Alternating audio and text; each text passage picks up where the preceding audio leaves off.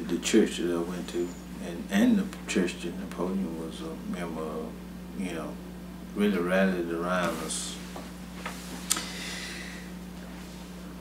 Prayer changes things.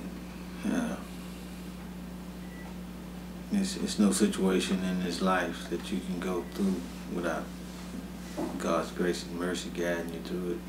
And the church prayed with us, for us, and you know, and that brought us all close together.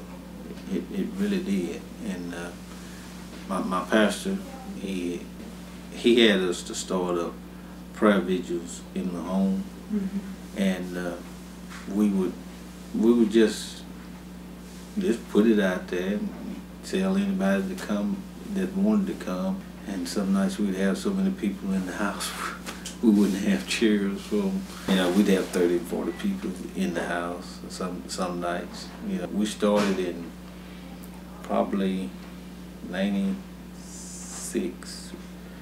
Once a month we'd come together and we'd pray, and we did that all the way up into 2002. And there was just different peoples in the community. There wasn't all. It was about 10 that, you know, was going to always be there no matter what. But you know, every month it would probably be a couple of different faces come up, show up, you know. And so we had a lot of support from all different people in the community. And you know, if it hadn't been for that, we wouldn't have got through it, because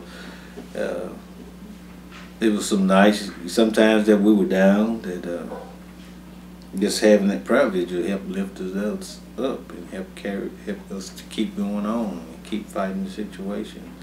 And I think God really answered our prayers. You know, we brought a lot of attention to the case. You know, we got a lot of help from people, not just in this community, but you know, his story was put on CNN, and you know, the story, well, it went across the waters, you know.